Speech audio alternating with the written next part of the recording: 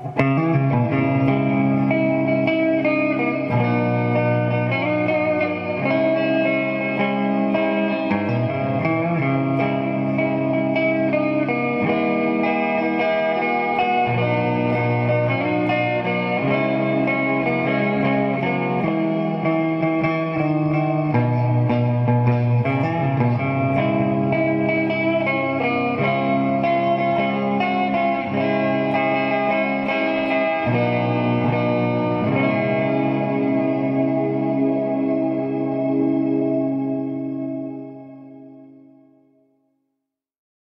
want to do this video to show you guys a little bit more about me in depth and kind of get familiar with my background and how I kind of got started in this business, how everything kind of came to be, and obviously how I came to be business partners with Anthony, and just kind of, you know, just more about my significance in the whole role of everything.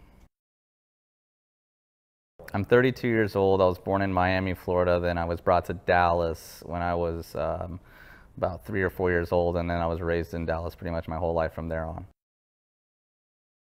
I spent 1 semester in college, and it was not for me. I tried to become a musician.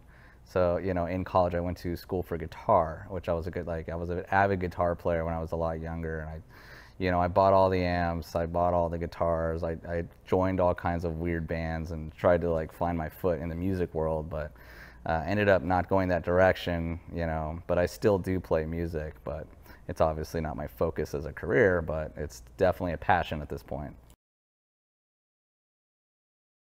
I would say my passion for watches started very early on when I was probably 12. Right around when I was 13, my mom would take me to the malls all the time, and I would actually, first thing I would do is I'd go run to the local AD and go look at the showcases, because back then there was watches in them. There were Submariners, Daytonas, GMTs, Datejust, President. There was everything you could imagine, you know, so it was never an issue of not being able to see something. So I'd really acquired a heavy taste towards Rolex when I was like 12 or 13 years old. So this is kind of how I knew one day I would be a watch dealer, because back in my junior high days, I was 12 or 13 years old, and my mom took me to this area. It's like Chinatown, so they sold, I mean, literally they sold watches by the bags there. So you could walk in and they would have tables and tables of these, you know, fake iced out looking, well, they're not fake, but they're iced out looking Rolexes. They didn't say Rolex, they always said something like Geneve or something. And I bought like 3 or 4 of them as kind of like, they were cheap. They were like $60. And I took one to school one day. I sized it, took it to school, and somebody noticed it on my wrist. They thought, obviously, you know, being 13, somebody thought it was a Rolex, and I didn't really understand Rolex back then. So I was like, you know, yeah, whatever, you know, it's this and that. And of course, the first question is how much? And I was like, I'd sell it for like $350. And they're like, really, that's it? And I was like, yeah, I'll sell it for $350. So they bought it, and then they ended up telling their friends where they got it from, and then I had 2 or 3 more, and I ended up selling all those. And it actually got me in trouble at school. They threatened to expel me if I kept it up, because I guess they weren't about capitalism in school. So before I was a watch dealer, I was primarily working in valet. I did a lot of valet jobs throughout. Before that, I was doing car sales. I would buy and sell cars. I've worked for car dealerships. So a lot of buy and sell jobs, mostly around cars and other aspects like guitars. I tried to buy and sell anything and everything when I was like, you know, between 18 and 23. My favorite thing I ever bought and sold was something I tried to keep for myself, but I actually had to sacrifice it for the greater good of my business. It was a 1991 MR2 that I had custom built, and it was pushing like 600 wheel horsepower. So it was just a race car. So, you know, but back then, you know, I was a gearhead and I was more focused on cars. And I decided, you know, I had to take a leap and sell the car and start my watch business. So that's when things kind of took off, you know, and got more serious. And I got seriously involved with the watch community right after I sold that car, which is probably the best thing ever, because either 1, that car would have killed me, or 2, I would have ended up just keeping a car and working a basic job for the rest of my life. I got my first Rolex when I was I want to say I was like 20 or 21, and it was actually savings from valeting. I went on my lunch break during a shift, and I bought a simple Datejust. Back then it was probably 1,100 bucks, and I think I flipped it for like $1,700. I made my first $600, and I thought it was absolutely amazing, because you got to keep in mind, when you're a valet, it would take, you know, 5 to 7 days to make that kind of money, and I made it in 1 hour. It was at a pawn shop, just, just a local pawn shop down the street from where I was valeting. I went on my lunch break. I was like, that's when I started thinking about it. Like I started thinking, where can I find watches? And pawn shops was, the biggest place to find watches back then. This is well before, Chrono 24 was, big, and eBay was big with watches. You had to really hunt for watches. You had to really dive deep if you wanted to find watches for sale, especially from private party. I sold my first watch to a retail, actually. I didn't have a wholesale outlet back then. So I actually listed the watch on Craigslist. I bought a little light box, shot it really nice, cleaned it up, and threw it up on Craigslist for like $2,000, and the guy negotiated me down to $1,700. And the first watch I bought was a Rolex Datejust two-tone rose gold Buckley dial, which was a non-quick, which was, to this day, I've never seen another one. If I ever see one, I don't care what price it is, I'll buy it. So when I first started flipping watches back in 2012, when I did my first deal, it wasn't until 2014 I took the leap and I quit my job full-time at the valet. And I'll tell you why I quit. It was kind of a crazy story. What happened was, I ended up calling in a lot of sick days to go travel to Austin, to Houston, to San Antonio to pick up deals off of Craigslist. And back then I had a mentor that was kind of helping me out and showing me how to buy and sell watches. So I had a lot of confidence in myself. So I just said, screw it, you know what, I'm getting in trouble anyways at work because I'm taking time off to go do a business that's actually making me more money, in a way shorter span of time than it is to just sit there and park cars all day for the airport. So I decided, let's do it. I'm gonna quit, and I'm gonna focus on this full time. So from 2014, I was a full-time watch dealer. It was a struggle in the beginning. I had a lot of setbacks, but I definitely powered through it. To put it in perspective, the first sport model I ever bought was a ceramic Rolex Submariner, and I paid $5,000 complete for it. So, that was the going rate for ceramic subs back in 2014, 15. You could buy a black for $5 to $55, and a green was like $6 to $6,500.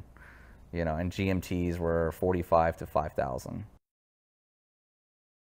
I would say the early on challenges of becoming a watch dealer full time was not having all the connections that I needed back then to really start my network. So my biggest thing was, every time I'd have a watch, I was pretty much relying on the first 2 or first 3 wholesalers that I met. So I would just basically flip everything to them, and I'm sure they were retailing the stuff out far more than I was selling it to them for. And I learned a lot of lessons that way, because I, like anybody else, would buy and sell something and realize I sold it far too cheap because I didn't have the knowledge of knowing what it was. And an example of that, if you understand the vintage market, I bought a gilt dial GMT, so it was a 66, and obviously nobody told me it was a gilt dial. So when I sold it for $6,500 and realized later on that was a $13,000 watch, it stung. And it definitely drove me to read more and study more about my products, and I definitely, buckled down on knowledge. Facebook groups started you started noticing Facebook groups back in 16, 17. They started popping up. So I have to give a huge credit to the motor groups. The motor groups is definitely where I saw a huge increase from my local sales. All of a sudden became national, and all of a sudden my wholesale outlets all of a sudden became national. So all of a sudden I was connecting with people in Miami, people in LA, people in New York. All of a sudden they were buying and bugging me every day, and then I was just, everything I touched I was selling so fast. So it was probably the best thing to happen to me early on, was joining those Facebook groups. And nowadays, they're still significant, especially to guys who are just starting. The first and biggest setback I had as a watch dealer was probably one that hit home the worst. And I was robbed, and I wasn't just robbed by anybody. I was robbed by my best friend. This is somebody I grew up with, you know, when I was 13 years old. I would consider my best friend since we were 13. And he started developing mental problems around when I was 26 and already pretty engaged. Like my first year out as a full-time watch dealer, I just now started having a little inventory, having a little bit of money to play with. And I left him at my house one day to take my, at the time, girlfriend to lunch. And, I come home and my safe's gone and my computer's gone and all these other things are gone. And I was just like, and he was gone. So immediately I thought, he jumped off the deep end and took my stuff, or he's pranking me. I couldn't tell which one because I was so confused. Well, I tried to call him, get a hold of him, couldn't get him all day, so I just realized, okay, yeah, he robbed me. He stole all my stuff, and I was freaking out. I mean, I had everything I ever worked for in the safe, and it was gone. And from that point, so when he took everything, I was left with nothing. I had to start over from the ground all the way up. So I did not end up getting another job. That was the one thing I told myself I wouldn't do. I wouldn't succumb to it. I wouldn't, let this destroy everything I worked for. I mean, there was some stroke of luck to everything. One, I was doing my laundry a week later. I found $500.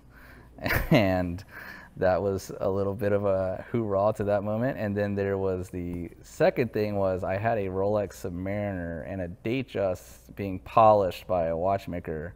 So, luckily that didn't, that didn't get taken. So that was kind of like a start over to my foundation. So I went from having 30 grand in watches with cash back down to like 5, but I made sure it actually lit a fire in me and to just work harder and harder and harder. I think it actually inspired me to just really, really, really work, work for what I wanted, and don't let this situation own you. So that was a big attribution to all, where I am today, I would say.